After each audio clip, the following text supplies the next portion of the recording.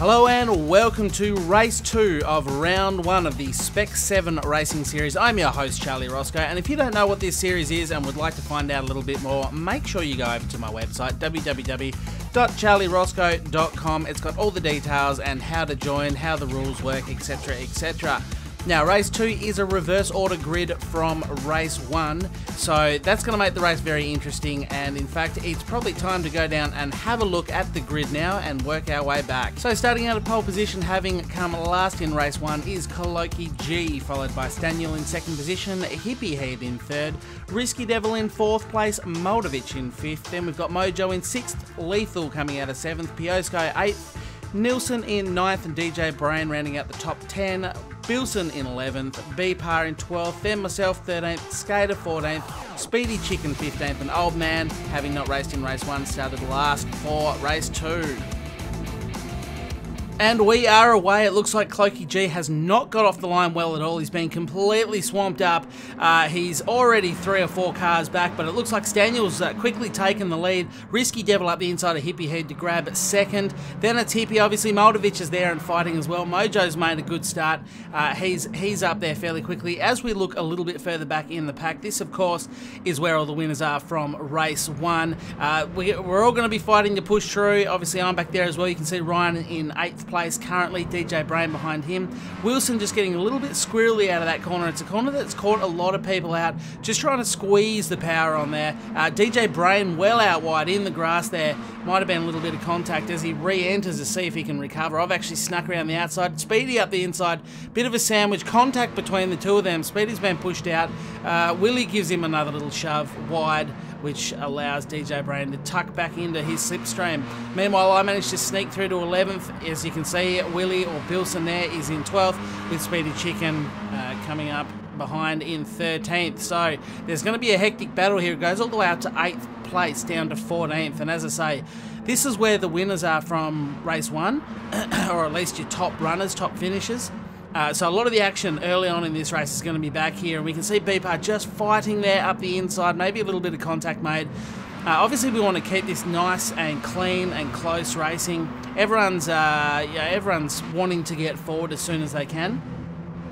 But you can see it's just a thick, fast battle with the entire pack here. In fact, side by side with B-Par, he's got the inside line though, so he will be able to hold me out there. Actually, I've got quite sideways there. Bilson's looking to gain from that as well. Speedy Chicken around the outside. It's all just thick and fast, so I can't keep up with what's going on. So B-Par and Speedy have got the inside line. Bilson's been pushed out wide and finds himself in a straight line drag the run to the final corner. In fact, he's got better drive than the Flying Chook, so he has taken it. As we go on board with Willie, just see what the action looks like. And Lethal is out wide. That is Ryan. He's unfortunately missed his braking marker, pushed out, ran off onto the gravel, and that is definitely going to be a big setback for his race. We'll see if he can recover from there. But as we look, B-Par's up the inside of me. A little bit of contact made there, nothing too major.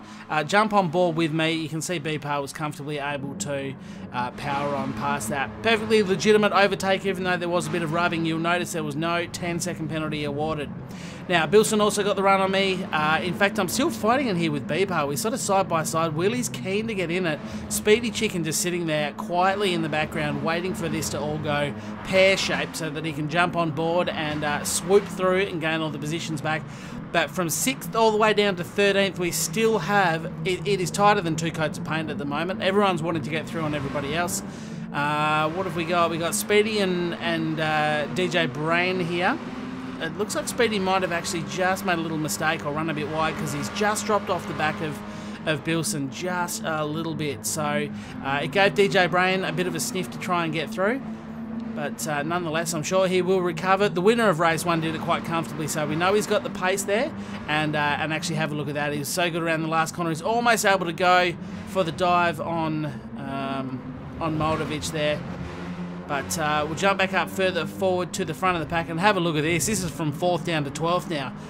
How hectic is this battle getting? Mojo just pushed out a little bit wide from Piosco there. Nothing untowards, of course. It's just track position. And Bilson has gone around in the background. You can see that there. Unfortunately, It looks like I don't know if there was any contact or if he's just, again, it's that corner. That's the one that brings everyone unstuck, trying to squeeze the power on. I don't know if it was his own error or if it was a bit of a knock, but either way, it's resulted in him facing backwards. And he's got a big task to do now from 15th. He's quite a long way behind Nielsen and Lethal, who in turn are quite a bit behind the pack. So it'll be interesting to keep an eye on Bilson. He does have the pace, so we'll see if he can come back and recover a decent position. Meanwhile, up front, Hippie Heed and Staniel getting on with business. Now, these were guys that didn't finish that strongly in race 1, but what a difference it makes when you can be out the front. You're not involved in all this pack battle that we're watching here, and you're able to just focus on your lines, focus on your lap times, do some good, clean racing, and that's what Hippie and Staniel at the moment are up the front doing, and it's working for them. It's working. Even Risky Devil there has been able to pull away from Piosco, maybe not quite the pace of Staniel, but he was able to do that. So we'll continue to watch this battle. It's actually spreading out just a little bit. We've dropped a few off the back, so 6th down to 10th now. Still pretty intense. Everyone's trying to get up the inside there. DJ Brain went up the inside of me. Skater's gone as well. Mojo, unfortunately for him, has found himself out on the grass and up against the fence, so probably just cut his exit a bit fine, got on the power a bit early. It pushed it out wide. So as we shuffle around again in this pack, I'm a little bit sideways there, just trying to get up the inside of DJ Brain. It's not served me well. In fact, it's ruined my line. Skater out very wide though on the grass, and around he goes into the fence. You hate to see it, and much like Wilson now, he's got a big recovery job back there from the spin to recover from that. So meanwhile, it is still Speedy Chicken, DJ Brain and myself, and arguably, if we could all stop scrapping with each other, we might be able to push on forwards and try and catch 5th place, who of course is Beepar, who's made a handy little gap. But we'll see how we go. And a lot of sideways action here from Speedy Chicken, just getting hard on the throttle, and DJ Brain actually out very, very wide. If Speedy can get a good run out of here, he might be a sniff down the front straight. But it looks like DJ was able to get a good enough. You can square that corner off as well a little bit. So if you do run wide down the straight, if you can square it off and punch it hard, get on the power early, you can sort of recover from a bad turn there. So Speedy's still all over the back of him though, and in fact the pace has picked up probably just a little bit. You can see he's pulled just 3 or 4 car lengths on me as well. Which I'll try and, well, actually I did make up under brakes there, so yep, that was good to see. Speedy Chicken though, still fighting with DJ Brain, trying to find a way past. Meanwhile, further back, Ryan just having an absolute shocker. He's got sideways mid-corner there. Nielsen has been able to just slide up the inside, and then Bilson, his counterpart, right behind him, too wide. He's had to leave a bit of racing room. Bilson has done the old over and under there.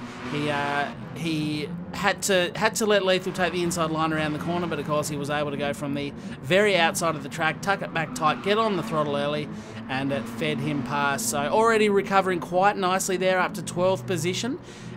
Looking to overtake Nielsen. Follow up on Old Man there, who wasn't in race 1. So unfortunately, one of the other competitors dropped out. There was a free spot, and Old Man was able to take that. So he had to start from dead last, and also hasn't had one race practice behind him. So we'll see how he goes as the race wears on. But that is going to be Bilson's next target once he can clear. So as we look a little bit further through, we're back on board with Speedy Chicken, who has not yet been able to make a move on DJ Brain, but he's getting perhaps a little bit more. In fact, they're right up Piosco's backside now, as it were. So the pack is really closed, and actually, as Speedy got pushed a little bit wide earlier on, I was able to capitalise on that, shove it up the inside, and take the position 7 for myself. DJ at the same time has simultaneously been able to go up the inside of Piosco, and in fact I got the best launch I could there, but you can see a lot of oversteer for me, which has ruined my drive, and it's given the Flying Chook a very good opportunity to use a bit of slipstream. As I said in race 1, the slipstream just wasn't that strong in this. The settings within Gran Turismo were set to real, but there just wasn't a lot of toe. So whether or not that's the aerodynamics of the car or lack thereof, or whether or not it's just, you know, the pace we're going, either way, there's not a big toe down that back straight to take advantage of. So as you can see, Speedy wasn't able to get back past me. Now up for the podium battle, B-Par is right with Risky Devil, and we're also approaching the pit window. Lap 9 is probably the first lap where people are going to be thinking of diving. Race 1 was 18 laps long, so we could presume race 2 is going to be about the same length. Therefore, lap 9 is your midway point of the race, and quite potentially a good tactic. We saw it used well to try and get the undercut in race 1. So you can see DJ is already gapped a little bit on Piosco once he'd gone past, and as we ride on board with myself, again, you can see a lack of slipstream there, but it looks like the front guys are going to jump in. We got Risky Devil, Staniel, Hippie Heed, and Hippie and Staniel, of course, first and second. So the leaders were the first to dive in the pits, and whether or not that was a tactic against each other, I'm not too sure, but they've both gone in together, and we'll see how that pans out. Anyway, they're having quite a good race as we sort of join back on board. The scrap has gone up, obviously, with those couple of guys pitting, so it's now 2nd to 5th place that we're talking about. And DJ Brain leading the way with Piosco still there. I'm desperately trying to find a path past him. He's actually gone out wide onto the grass there, so a lack of drive. I've had to go all the way around the outside, but I have managed to get the job done. Speedy Chicken's also going to be looking to fire there, and actually a big moment for DJ Brain, who got well sideways under power coming out of that fateful turn that seems to be catching everyone out at the moment. It's just the way it sort of tucks in left. You've got to give it that extra turn of the wheel as you're trying to build power and throttle on. It spits the back out a lot, but you can see this is pretty much the lap where just about everybody else has gone into the pits to get that pit stop done, so we can finally see where people can come out of the wash. Speedy Chicken, you'll notice though, the winner of race 1 has continued on, decided to stick with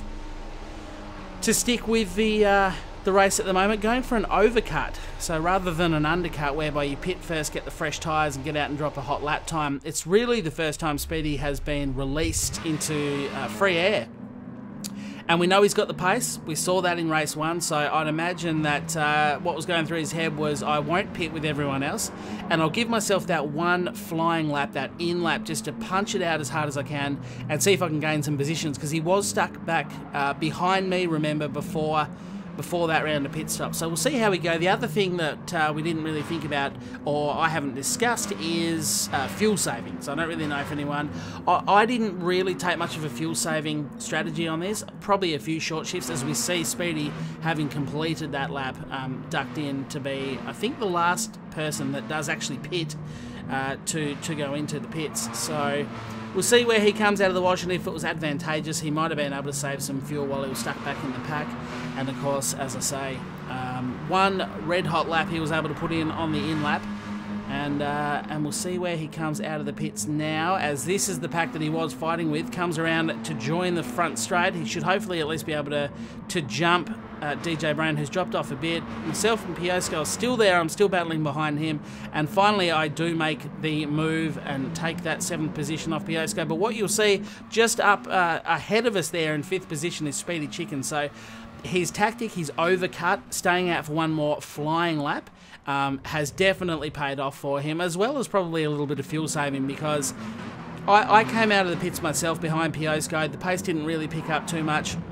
You can see I've just pulled a few tenths. Actually, DJ Brain just giving Piosco a big helping hand out onto the grass, and it's not got any better for Piosco. He's pulled back on the track, floored the throttle, which everyone is so tempted to do once you've been off on the grass, and it's just spat the back of the car out. Lost a big chunk of time there, but getting back to the overcut from Speedy, and he's already made good way there, because he's gone past Old Man, who, by the way, is yet to pit. So his 5th position, hasn't pitted yet, started last on the grid. Speedy was able to make light work, so it's just been a magnificent tactic for Speedy. You can see the gap he's got mid-corner there. I'm just entering the corner now. He was behind me before the pit, so a very, very good tactic. It's worked. It's got him into 3rd place, and now he sets off catching these two gentlemen here. Hippie Heed in 1st position, that's just been getting on with the race since the very beginning, coming out of pole position. Staniel, I believe, started 3rd position off the top of my head, 2nd or 3rd, one or the other, and both of them have just really knuckled down, put some good consistent lap times in, and they've got a really good gap. They haven't had to fight, and as I say, they weren't at the top of the finishing positions of race 1, but it makes such a difference when you don't have to focus on fighting and scrapping. You can just concentrate on what you're doing, concentrate on your lap times, and get on with that. So Speedy is joined currently by BPAR. Actually, that was the pass. We've missed the pass there. So Speedy Chicken has actually gone up the inside of BPAR, and it's now, you can see that straight away, a 101.0, which I believe is the fastest lap of the race at this point. Very, very close to dropping into the 1 minutes. And he's got a big task. If you sort of look at the mini-map up the top right-hand corner there of Speedy Chicken, there is quite a big gap back to him from the front too. But you never know. He's got probably a good 1 to 2 seconds per lap of pace over those two. So it's going to be a good battle to see how they go. And also if Mojo can continue on. In the background there, you can see Old Man just running off from 8th position. I would imagine he's starting to struggle with those tyres. They are 14 laps old, and there must be some really serious fuel conservation going on in that car, because I personally was starting to get low on petrol. In fact, I was basically out of petrol when I pitted. So he must be, he must be really focusing on fuel conservation. If he's going to try and get through this race, he's seen there in 9th position. If he's going to get through this race without stopping for a pit stop, I do fear that he might run out of pace. And again, you can see just under grip, Willie's on much newer tyres, full fuel burn, and he's just comfortably able to breeze past him. So I'm not sure if it's a tactic that's going to work for Old Man, but nonetheless, it's good to see someone try something different. You never know. It's one of those, it's what I call a hero move, and that is if you pull it off, you look like a hero. If you get a really good position from last place, and it's because you managed to do the race without pitting, you're sort of the talk of the town, if you get what I'm saying. Yeah, everyone's always very impressed with moves like that, but unfortunately with hero moves, if it doesn't go your way, it goes the other way, then they usually turn out to be a bit more disastrous than taking a much more conservative strategy, which is what the rest of us basically did. Speedy's really pulling away from BPAR now, and that gap is definitely, as they go onto the front straight, you can already see how close he is starting to get to Staniel and Hippie Heed there. So the pressure is going to be starting to pile on. And quite a big gap between BPAR and myself in 5th place. I haven't managed to get past Risky Devil, so I am currently in hot pursuit. And as we go a little bit further back, Old Man still just a bit of a sitting duck there. He doesn't have the tyre, the grip, and he doesn't have the strong fuel burn to even hold it down the straight. So Piosko and Nielsen just easily able to cruise on past Old Man there. You hate to see it, you really do. And he's kind of in that pickle now, whereas if he pitted, he's going to lose. He's going to go straight back to virtually last, because he's already 12th, and you can see struggling under grip there. He comes out, tries to accelerate on, and it spits out sideways. It's yeah, just a bit of an unfortunate move. Could have been sensational. Unfortunately, it wasn't. And on the left-hand side, you'll see that Staniel actually just ducked in the pits again there. So Staniel obviously didn't fuel up enough. We're on lap 16, so there's only 2 laps to go. The fact that Staniel has gone back into the pits, here he is here, to get more fuel. He's getting fresh tyres as well, and you may as well, I suppose. But yeah, he's gone in for a little bit of fuel, so I can only imagine he actually short-fueled a little bit, which is really sad to see, because he, as I say, didn't have a strong finishing position in race 1. He's been 2nd for the entire race, and even though Speedy Chicken was bearing down on him and may have been able to take the fight to him by the end of the race, it is a real shame to see that, unfortunately, a second place has gone awry, gone adrift for Staniel. But Hippie still fighting along at the front. Speedy's going to do his best, but with just this and the next lap to go, I feel like he's going to struggle to bridge the gap. Back here in the mid-pack, everything has stabilised a little bit. I'm still in 4th place, pushing as hard as I can to catch BPAR and grab that last podium position. Someone going off in the background there, I didn't quite catch who that was. But rejoining back to Wilson, you'll remember here, or Willie Bilson.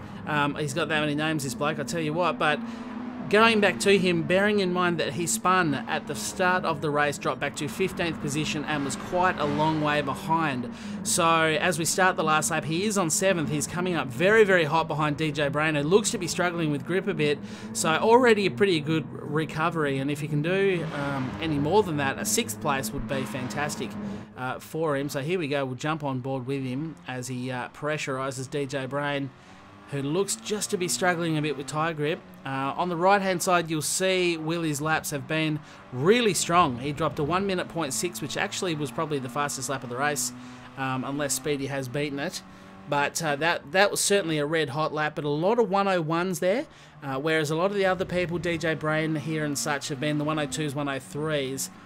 So his pace is good. Side by side, he got a really good run out of that turn, and he's actually just taken 6 on the straight. He's got the inside line for the final turn, so he is going to be able to maintain that and start the final lap, whereby he doesn't have a huge gap to catch up to Beepar in 5th either. Someone else who was, in fact, Beepar not going particularly fast there, obviously struggling possibly with fuel as well on a maximum fuel conservation lap to try and get home, because Bilson has just comfortably cruised on past him and taken 5th position, which is a really, really good recovery from 15th and that very, very early spin. Now, Skater, who came 2nd in race 1, has not quite had the race he was probably hoping for.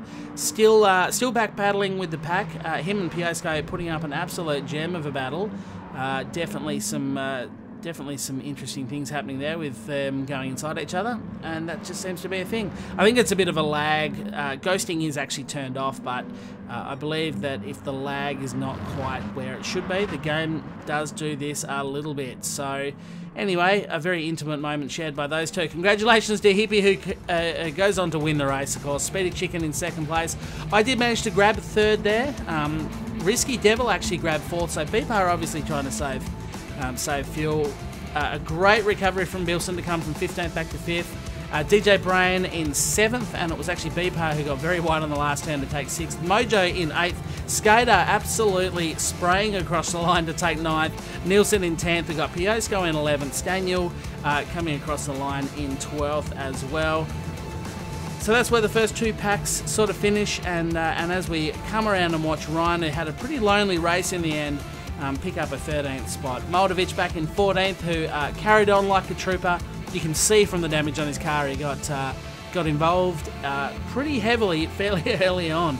So as long as he had fun, he's actually slowed right down there at the line. I'm not sure if he's waiting to give a position away or what the go is there, but anyway, he did that, waving to his teammate and his mum probably. But that is the end of race 2. Hopefully you have enjoyed it. Remember to check everything out on my website, charlieroscoe.com. Thank you very much for watching, and I'll talk to you next time.